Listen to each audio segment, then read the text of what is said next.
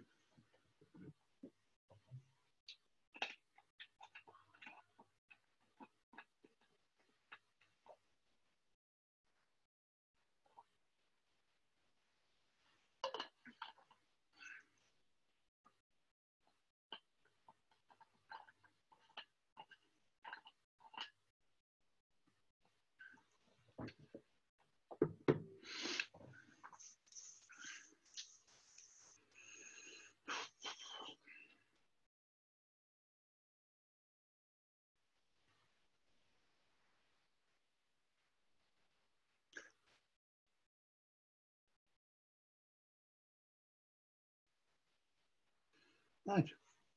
Good morning, everybody. My name is Nigel Hedges. I'm here together with Rob Jewell, my colleague from Fluke Networks, to talk to you about new developments in our OTDR environment, specifically the high dynamic range OTDR, which is intended for targeted single mode applications, which we'll come to in a minute or two. I will switch off my ugly mug at the moment so that you don't have to watch that all the way through. And let's see where we get to. Now, I hope, accept my apologies, some of these slides are close relations to some that I showed a couple of weeks ago. Hopefully I won't bore you to death. So, OTDRs, optical time domain reflectometers, the primary troubleshooting tool for fiber installations of all types, optical fiber, used in everything from telecoms to aerospace and automotive and pretty much everything in between. Loads of different fiber core sizes, loads of different connectors involved. There are specific environments where, particularly in the single mode environment, where issues arise which require particular sets of capability. So let's step forward swiftly and look at a simple explanation of an optical time domain reflectometer. Sorry, just a sec.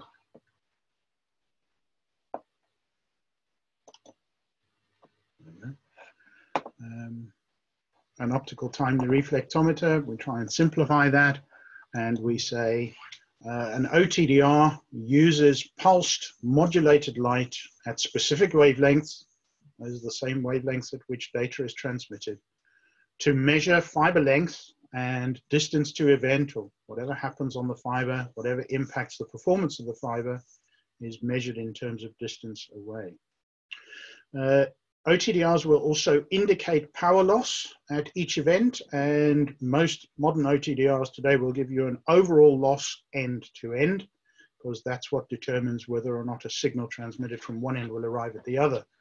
Most OTDRs will also indicate reflectance loss. And you'll notice I used the word measure when we were talking about length, and I used the word indicate about power loss and reflectance. And the reason for that is that OTDR does not have a true meter function. It doesn't have a calibrated output necessarily, and therefore indications of power loss and indications of reflectance tend to be less accurate than if you had used a light source and power meter to produce them. Typically, we expect to see somewhat less loss indicated with an OTDR than with light source and power meter. OTDRs are not all equal. OTDRs are built for different jobs. Some of them are for long-range telecoms work, and therefore they have huge power supplies, huge amounts of power that's fired into the fiber under test. They need to have the ability to transmit a pulse of light over several thousand kilometers. The net result is that while they're very good at testing over several thousand kilometers, their typical resolution is then in terms of kilometers or hundreds of meters. Well, that's appropriate for telecoms, but it doesn't really work in an enterprise environment or a campus environment, or the type of places where the fiber links are measured in terms of kilometers, not in thousands of kilometers. Some units are short-range, high-resolution units, and that's really how I would characterize ours. The Fluke Networks OTDR portfolio comprises essentially two main units. The standard OTDR, which we use in data centers and typical campus installations, and this new one, the high dynamic range variant, which is specifically for single mode applications. Another thing typically that we see is that modern OTDRs use sophisticated software to make it easier to understand what's going on. A huge number of people will look at the OTDR trace that you see on the right. They see the heartbeat pattern, they nod wisely, and they have very little idea what is going on that trace. So one of the things we have the ability to do is to convert that trace into a picture. We call it an event map. That's a marketing term, but essentially it is a diagram of what's happened from the OTDR down the length of the fiber, with length measurements, with indications of where the connectors exist, where the fiber ends, and those kind of things, and make it much easier to understand what is going on. And then all OTDRs have limitations. All OTDRs have event and measurement dead zones, which vary depending on their design and their intended use. An event dead zone is the distance behind one event or one happening along the fiber, during which the OTDR is unable to detect another event. So you could call it a shadow behind the event. And depending on the design of the OTDR, that can be a very short distance or a very short period of time, or it can sometimes be quite a long. A measurement dead zone is different in that is the distance behind the first event before the OTDR can measure the performance of the next event or an additional event. So event dead zones are how far before we can see a second event. Measurement dead zone, how far before we can measure an additional event. Dynamic range is always a question, and it used to be always the first question that operators would ask: how much is the dynamic range? The argument being that the more dynamic range you have, the better off you are, is not entirely true. Dynamic range should be appropriate to the intended use. You do not have to have masses of dynamic range in a short, let's say under 200 kilometers, in a short link which has relatively few bends connectors in it. It's just a waste, and you end up with an awful lot of ghosting going on. So dynamic range needs to be appropriate, and OTDRs typically work best when launch and receive fibers are used. That's because obviously the OTDR is operating at the speed of light, and a pulse of light has a known period. So it might be a microsecond for the sake of argument. that's quite a long pulse. A microsecond pulse has a length associated with it because of the speed of light. So when we turn the light on, microsecond later we turn the light off. Where is the front edge of the light? Well, it's a significant distance away. So launch and tail fibers make a huge difference to being able to see the performance of connections. We cannot measure the performance of a connector on its own. We can only measure the performance of a connection. That is true of all OTDRs. That means that if you want to measure the performance of the far end connector, you need to have a tail fiber plugged in or a receive fiber plugged in so that the light has somewhere to go and you can measure the performance of the complete connection.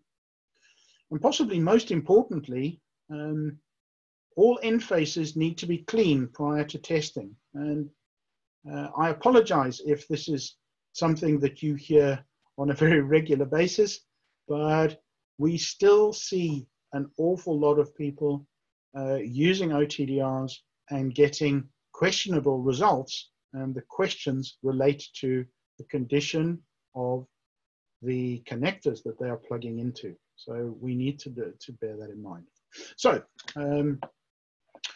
having simplified the OTDR to that point, let me show you our current range. All of these units, I'm sure you're aware, use the same mainframe. So this is the new module. The high dynamic range module is a plug-in for the existing Versiv platform. If you have a Versiv model of any description, the high dynamic range OTDR will plug into it.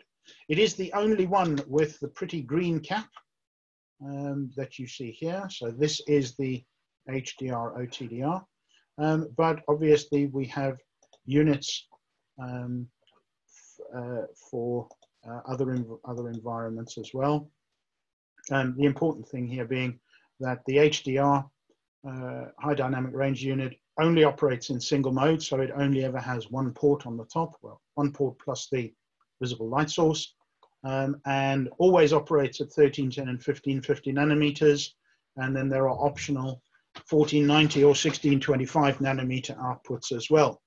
And you can opt to have just the two or either of the three, 1490 or 1625 outputs at the same time.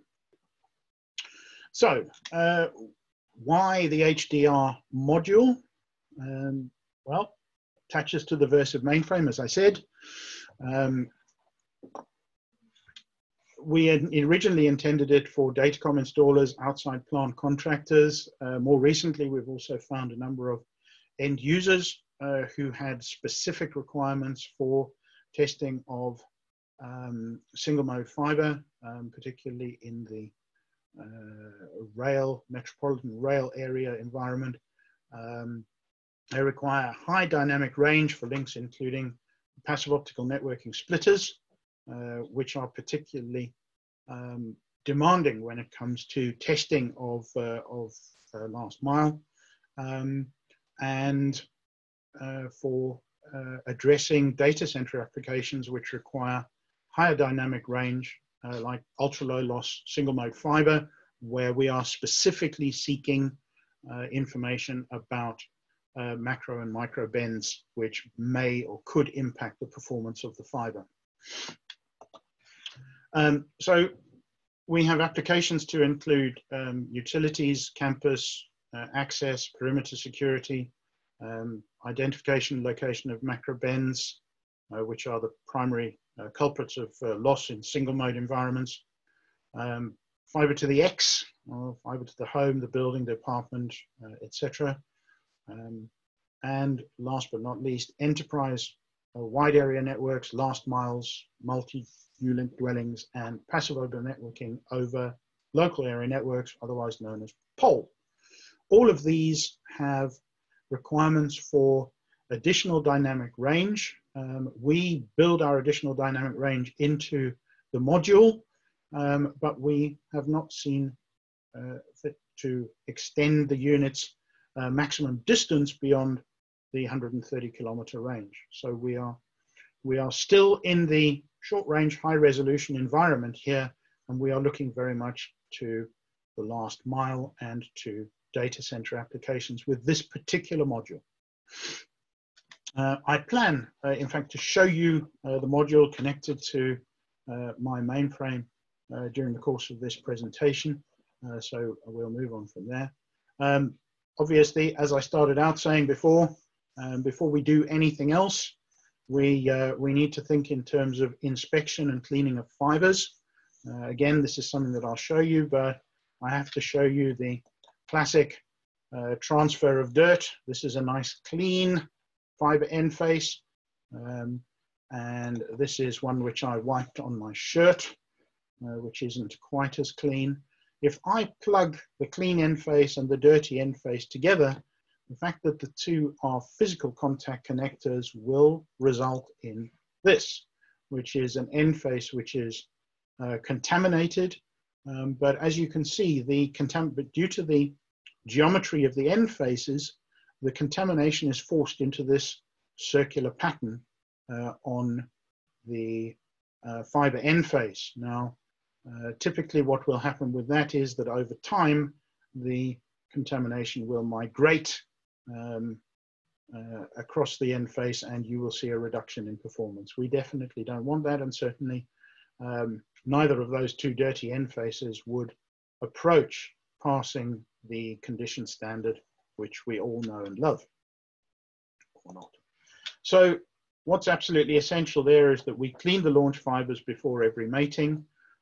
We think about making sure that everything is clean, not only our launch fibers, but also the fibers on the installation themselves need to be in excellent condition before we plug the OTDR in. There is no point in plugging the OTDR in to a dirty port. You will only get poor results. So OTDRs have a significant role in troubleshooting, and obviously if you don't have an OTDR available, then the best you can do is to shine a bright light down the fiber, try to determine whether it comes out at the far end, but not at any of the connectors. Any kind of a glowing connector is a sign of an issue. You can inspect and clean the end faces, and you can replace the link or re-terminate. The joy of this is it's a small investment, you're very limited in diagnostics, and you are limited to trial and error when it comes to getting test results out. With an OTDR and clean end faces, obviously we can get really nice indications of where the issue is or where the issue appears to be, bearing in mind that we always want to test in both directions. So we're testing upstream and downstream, and we may find that an issue which appears to exist in one direction does not exist in the other. That is usually an indication of a small change, or in some cases a significant change, in the index of refraction, as we go from the launch fiber to the fiber under test. In these images, what you're looking at is the OTDR at the bottom of the screen here. Then the launch fiber is always colored gray. The installation is always colored black. Good connectors are blue, bad connectors are red. And the tail fiber is once again colored gray. So we have a really good indication of where the issue exists in one direction and possibly not in the other. So let's move on from troubleshooting and look at certification or testing for performance. And certainly in the data environment, and I have to split the story here between testing in a passive optical network environment and testing in a data center or enterprise environment. Passive optical network environment, typically we are testing a single fiber. In a data center environment, typically the fibers are deployed in pairs. So we tend to test them in pairs because one is transmit and one is receive.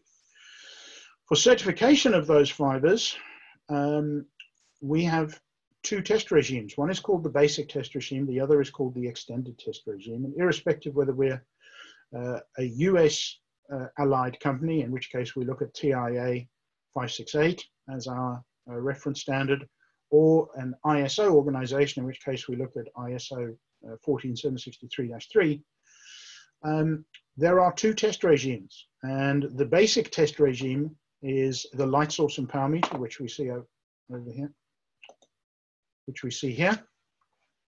And that is excellent at measuring loss and is the most accurate measurement of loss, but gives us absolutely no indication about where in the fiber the loss exists. The OTDR is the one which is responsible for telling us where the loss happens, and we are, in terms of both standards, we are required always to do the light source and power meter, and we can opt to add the OTDR test result. In standards terms, it is not possible, or it's not allowed, to use the OTDR alone to certify fiber. And certainly none of the manufacturers who offer warranties on their fiber solutions, as far as I'm aware, none of the manufacturers will accept OTDR test results for warranty purposes. Light source and power meter is required for warranty.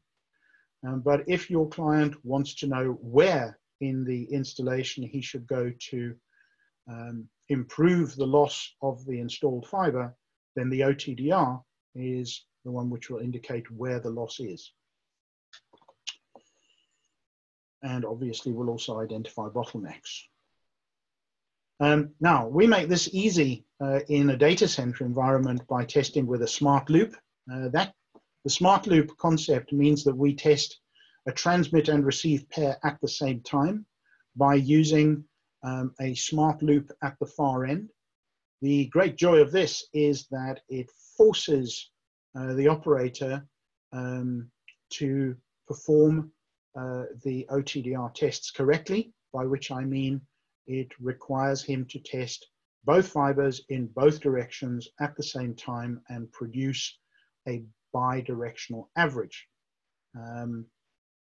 It also means that by definition, you must use a launch fiber, a smart loop fiber, and a tail fiber, and it avoids any adaptation with hybrid cords,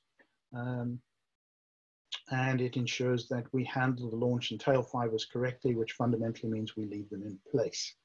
At the same time, it also reduces testing time by something over 50%. And with a bit of luck, the poor old technician is not on his own, although if he is, then 2 or 3 smart loops mean he can test multiple pairs before he has to run down to the far end to move the loops around. And the smart loop looks like this, and I'll show you this later on. So the first phase of testing is that we test down what is determined as fiber A here, so let's call it the transmit fiber, through the launch fiber into fiber A, to the far end where there is a smart loop, which is another launch fiber, which directs the light back down fiber B, which is the RX fiber from the near end, to the tail fiber, and we get one measurement in that direction. Then we disconnect from that launch fiber, we connect to what was the tail fiber, and we test the other way round. So through the RX fiber, through the spare launch fiber, into the TX fiber, and back into what is now the tail. And the net result is that we get 2 fibers tested in 2 directions in a relatively short space of time, and automatically we're able to calculate, or the OTDR is able to calculate, the bidirectional average, which is the valid test result for each of these 2 fibers. So you get 2 test results very swiftly. So bidirectional averaging is very much enables us to look at this, and yes, we have one connection which appears to have an issue associated with it when we test it in this direction.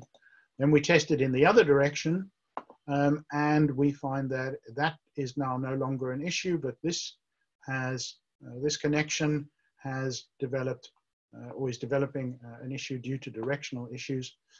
And when we average the 2 together, we find that what was a fail becomes a nice, clean pass. So directional issues related to index of refraction are dealt with by the bidirectional average. And the bidirectional average is in data center environments is truly the only standards-based, recognizable, acceptable test result. Every now and then we do come across customers who suggest that they would like to have an OTDR test in one direction.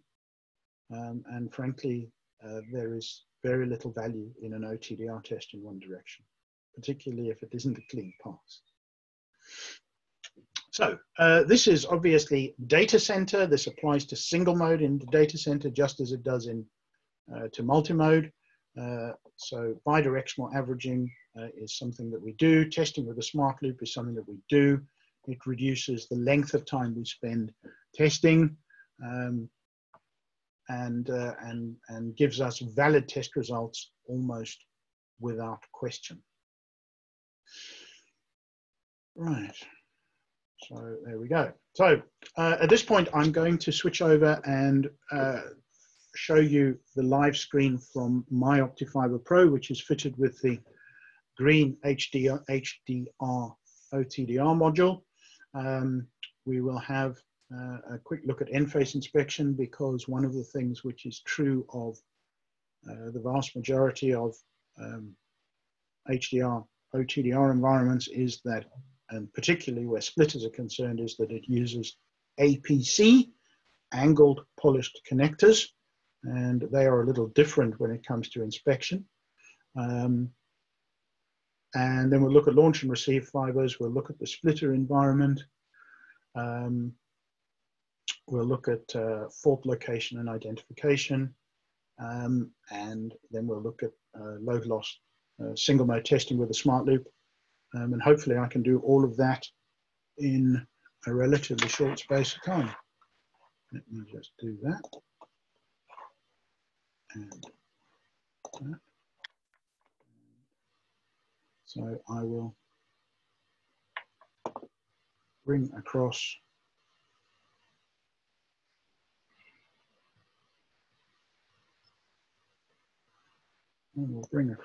this. So this is the display from my Versiv mainframe. I have it currently set in fiber inspector mode, and what you're looking at the moment is an APC connector, and it looks a little shadowy because APC connectors are directionally sensitive. So we need to rotate the APC connector until we get the clearest possible picture we can, and then adjust the focus. And as you can see, this APC connector is not perfect. However, if I hold the camera still and rotate the APC connector, you'll see that it tends to disappear. And this is down to the fact that we need to get the angle right in order to be able to view the image properly. So that needs cleaning. I'm definitely not happy with that. So I'll give that a swipe with the cleaner so that we can use it later on. There, that's much better, much prettier. I've got another one to play with here as well, so I'll do that one as well.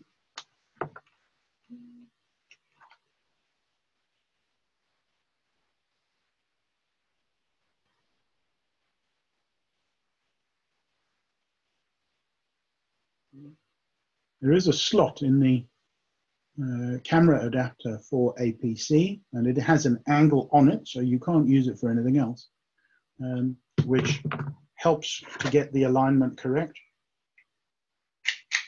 There we go. Just make sure. Okay, that one seems to have a mark on it. How tiresome.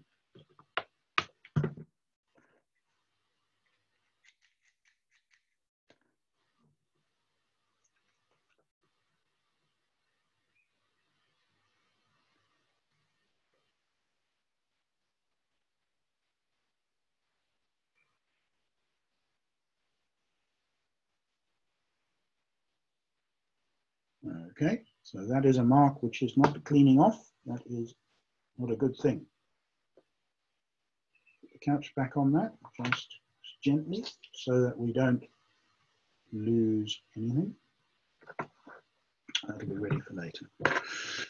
Right, first thing we're going to do is we are going to go home, and here I have my project. It's all set up, and once again we have the auto mode. Now sophisticated OTDRs these days have an auto mode which adjusts everything to suit the installation under test.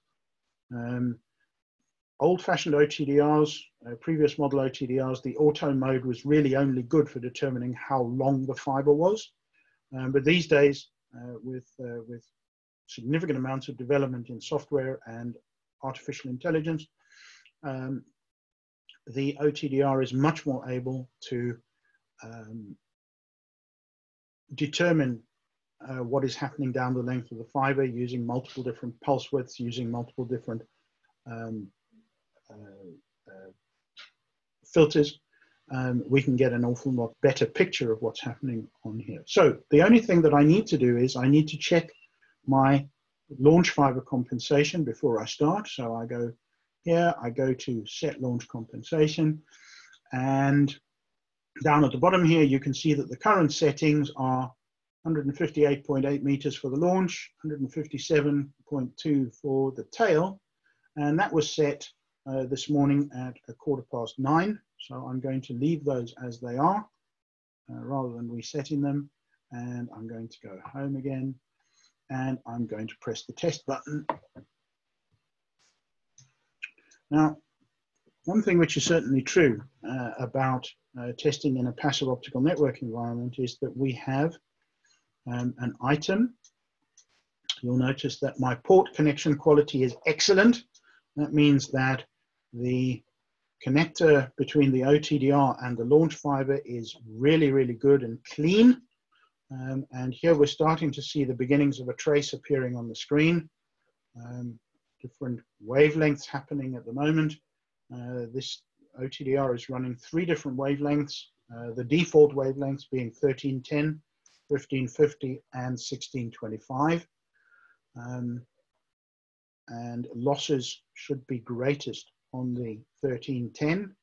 The 1550 and 1625 wavelengths should pretty much mirror exactly what's going on. So here we have our test result, and you'll see that the OTDR has identified a loss at 1244 meters from the start of the installation. So we start measuring length at this point. That's where 0 meters is.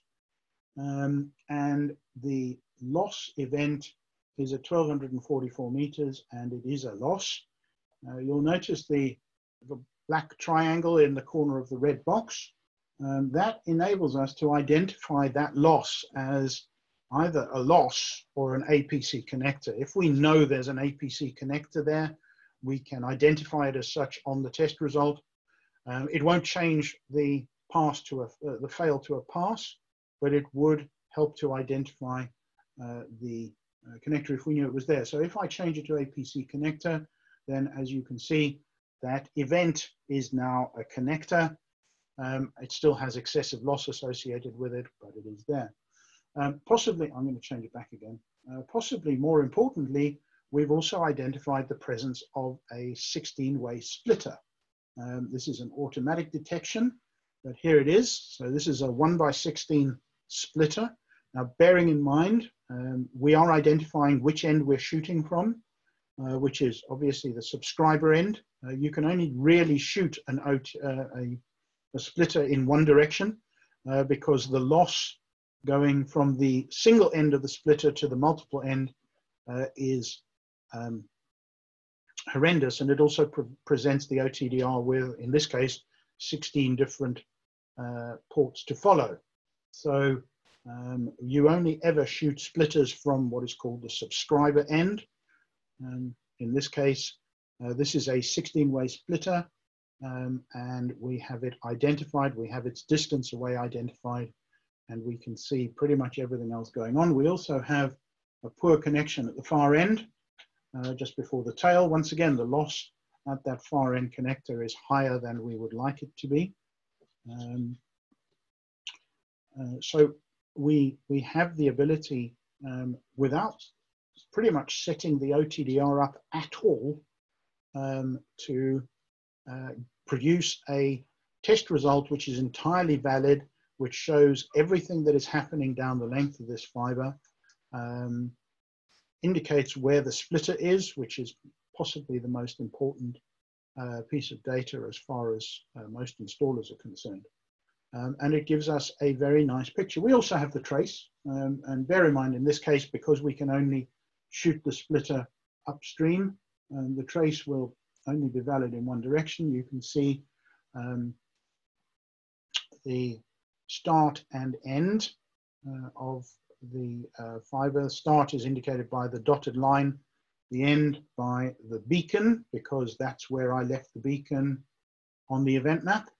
If we wanted to see where this loss is on the length of the fiber, I can change it so that the beacon now appears on the trace at the loss point. That waterfall display to the left of it is obviously the splitter. That's the massive loss generated by the splitter. But as you can see, the three different wavelength traces all follow one another really nice and closely. So that tells us that we are getting a true representation of this fiber installation. And those of you who are wondering how I happen to have 2.5 kilometers of fiber in my study, I'm just lucky, and we have a demo box that has that much fiber in it. Now, this is great. Obviously, fully automated means we don't have necessarily a huge requirement for training. We can adjust setups if we want to, but equally, I'm going to exit from that. And I'm going to say that's auto passive optical networking, but we can also have a manual passive optical networking setup, which is here. And manual passive optical networking works in a slightly different environment, or in a slightly different way, because we can set up all sorts of settings that otherwise would be automatic. So we can do things like identify splitters. So we can identify what type of splitter we might have. We might say, okay, what is there here? And we can actually go discover. We won't want to save that as a test result, but we can go and discover splitters that we know exist. And the OTDR has enough inbuilt intelligence to be able to come back to us and say, I see a splitter, and this splitter has all of the characteristics of, takes a little while, but you obviously only need to do it once for each type of splitter. Splitters have relatively specific characteristics. So when you get, when the OTDR identifies the presence of a splitter, it can usually also identify what type of splitter it was. I should have asked it to look for 1/16. I forgot. My apologies. So we can set up for splitters. My apologies, I forgot to do that. We can select the range that we're going to look at. So in this case, I have 4 kilometers of fiber less than. I can set the pulse widths. So for instance, I can choose, in this case, to select a specific pulse width or not. I can choose the averaging time. We choose 10 seconds because we've got 3 things. Ends, thresholds, loss thresholds. You know, we can set the loss threshold at 0.5 dBs. and we can set up the macro bends. So macro bends are detected by the difference in loss between two different wavelengths. So we can set up the macro bend thresholds here if we want to. I'll leave them as they are. And then I can hit done, and I can run a test using the manual testing just like that.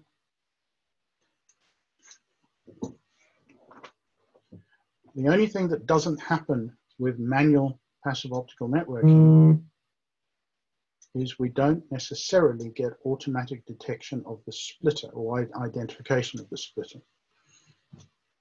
So this will take 35 seconds, during which I won't sing you a song because I'm a terrible singer.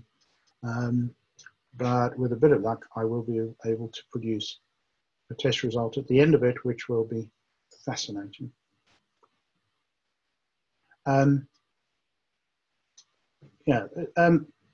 Passive optical networking, really a different environment for most of us.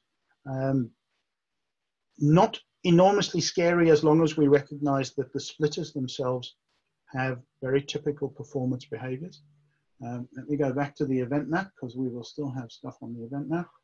So here is the event map. We identified, in this case, a 16-way splitter. And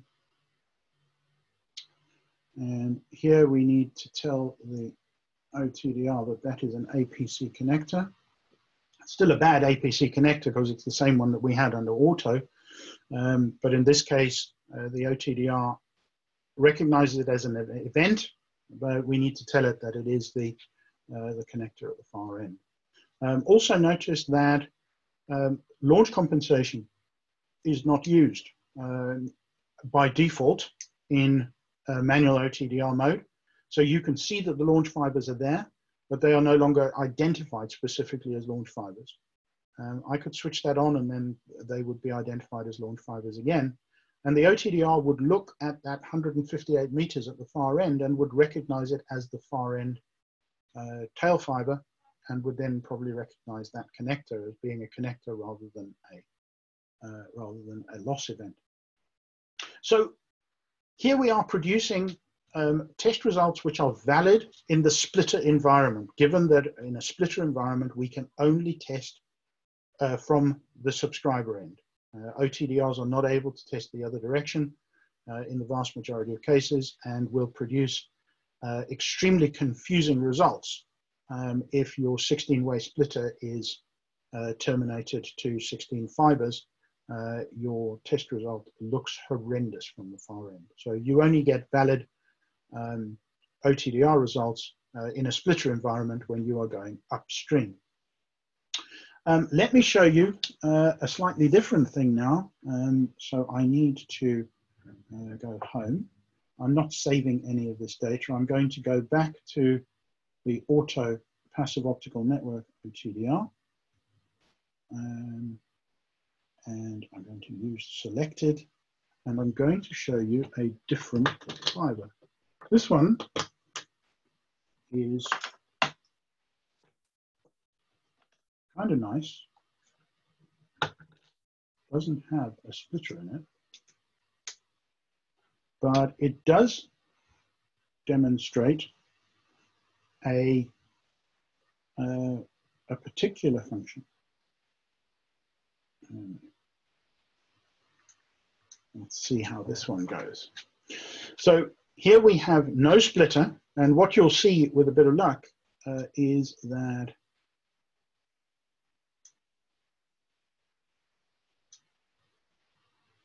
because there is no splitter detected, the test time is significantly reduced. That's because when the OTDR detects a splitter, it then has to test the splitter with multiple different pulse widths and wavelengths in order to confirm that it is the type of splitter it thinks it is. If it's going to report it as a 16-way splitter, it needs to be certain that it meets those criteria. In this particular case, this is a different type of issue. We have a bend detected 0 meters from the far end of the fiber. So we now have our launch and tail fibers back.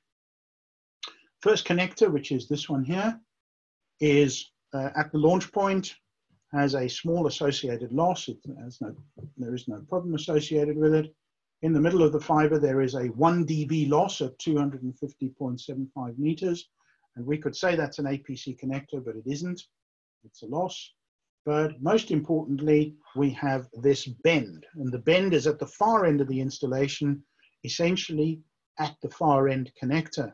And this is what happens in single mode environments when the installation is forced into a particular configuration, and the net result is that you get a very tight bend immediately behind the connector. And that very tight bend contributes significantly to loss. So we have a bend detector built into the unit. It looks for, as we saw before, those differences in loss across the trace. And here you can see those differences in loss across the trace. This one here will be 1310, 1550, 1625. I have 3 different traces running. And that is what determines that the unit has identified a significant bend. I suppose we could call it a debilitating bend in the fiber installed here. So we have the ability to identify splitters, to position them correctly along the length of the fiber as long as we're testing upstream. We also have the ability to look down the fiber and to determine whether there are debilitating bends or performance reducing bends in the fiber, and also where they are. In this particular case, it's right at the end of the installation, which is where we often see them in high performance single mode installations. They tend to be sensitive to how they are plugged in at the patch panel end. So the last thing that I wanted to show you this morning was the smart loop test, because that's useful in single mode environment. So I'm going to go home with the tester. I'm at home, but I'm going to press the home button, and I'm going to change the test setup to smart loop OTDR, which is here, and use selected. And this is bidirectional. I've selected only 2 wavelengths, 1310 and 1550 for this. We are going to be testing 2 fibers.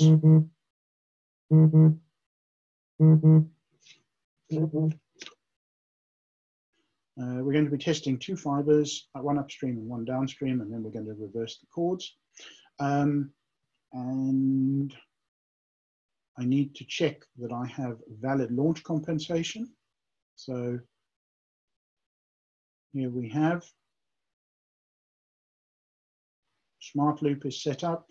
I have launch and tail. Should have smart loop as well. I think possibly I better do that again.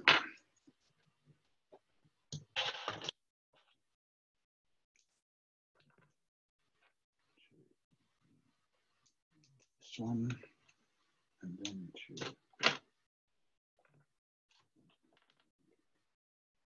So I'm connecting my 3 launch fibers together. 1 launch, 1 tail, 1 smart loop. And I press the set button. And I don't want to save that test result today.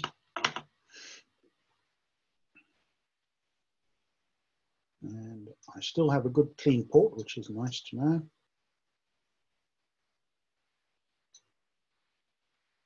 And so there we have 3 launch fibers, one of them from the OTDR port to the launch point, 160 meters, another one to the tail, which is 155.89, and then another one to the end of the fiber, which is 314.01, and we hit save. And we say OK, and we go home. And now we're ready to connect to the link under test and actually test the pair of fibers. So I'm collecting my launch fiber to one end of the installation, I'm connecting my smart loop to the far end.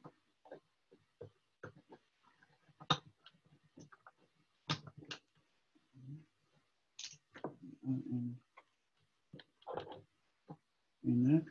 You'll be pleased to know that I did clean and inspect all of these fibers this morning because, you know, I'm very picky about that. And the tail fiber goes in at the near end again. There we go. Make sure they're all plugged in all the way because that always helps. Press the big yellow test button. And again, with a bit of luck, because we're not in a splitter environment, we should get nice short test time. And then we will receive an instruction to reverse the test calls, or rather to disconnect the launch fiber, which now becomes the tail, and connect the tail fiber to the top of the OTDR, which now becomes the launch. You'll notice that there is in the picture, there is a small sacrificial cord in there. That is the port saver.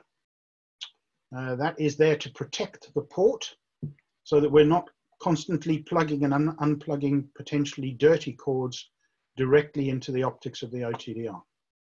So I've reversed the cords, I can hit done, and the unit will go away. And in another 13 seconds or so, with a bit of luck,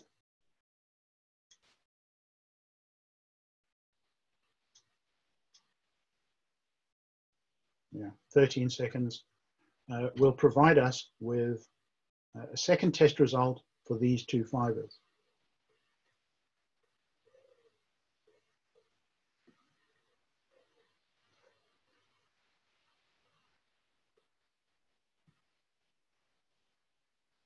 So, nothing ever, some things don't always work according to plan. In this case,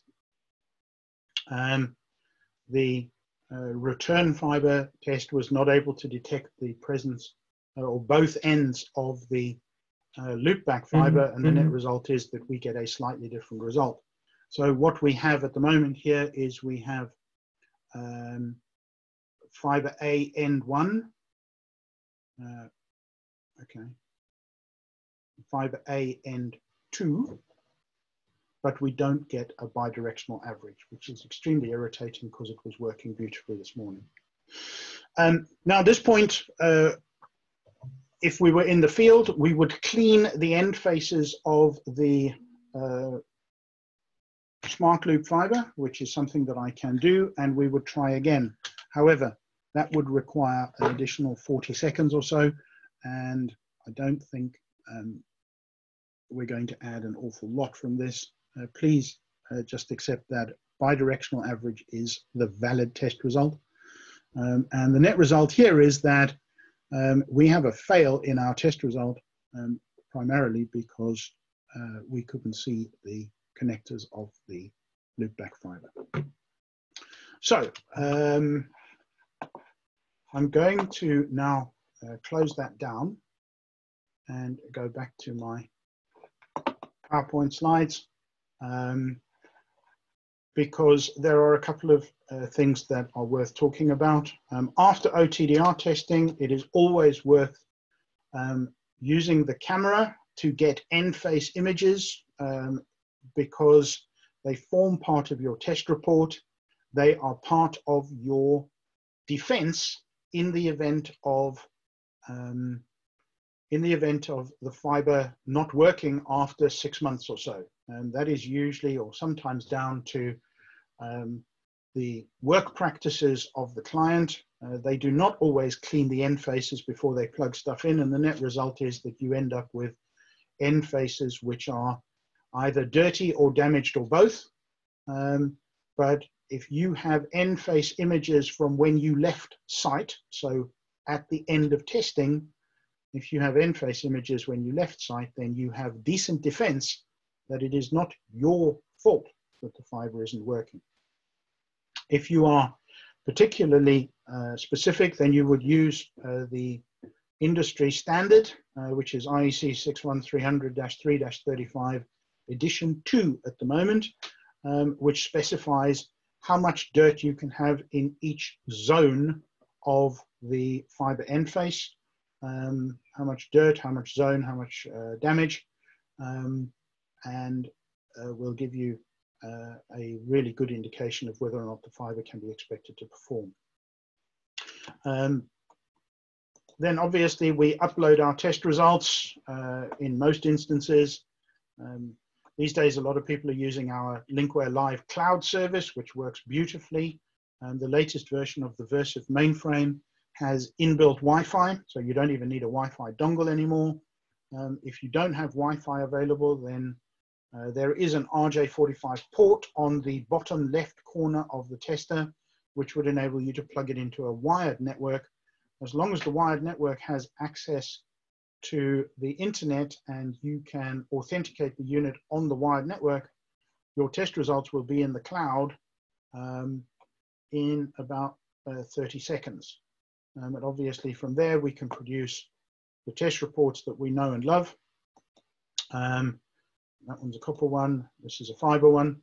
This is a very comprehensive fiber test report, so it has light source and power meter test results. It has OTDR test results with the bidirectional average, and also the directional tests, end1 and end2. This is for a single fiber. And the event map is all included in the test report. More importantly, perhaps, also included are the end face images. Now, the end face images are time-stamped, so they should indicate that the end face images are those taken as you leave site, not as you arrive on site. So the client should be able to very clearly understand that when you finished the testing and covered the installation up, the end faces were clean and undamaged. That's the important thing.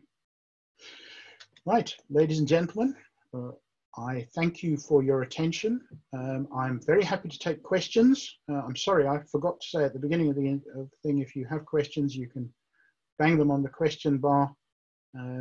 Rob is monitoring the questions and is also monitoring the chat, hopefully. So if there are any questions, I'll do my best to give you clear answers. We're all clear at the moment, Nige. Oh, excellent. 13 people with no questions. Either I was really good or everybody's gone to sleep. Either one of those is possible. I can switch my video back on so that you can see how desperate I am to answer a question. Yeah, I'll do my best with whatever you ask. Otherwise, thank you all for attending. Rob, thanks for looking after all the back office stuff while I was rabbiting away. Anything I need to add?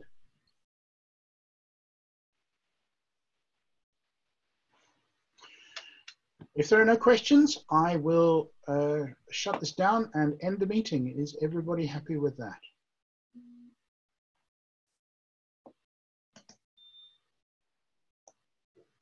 Thank you very much indeed. Take care. Have a great day. Look forward to talking to you all soon. All the best. Bye-bye.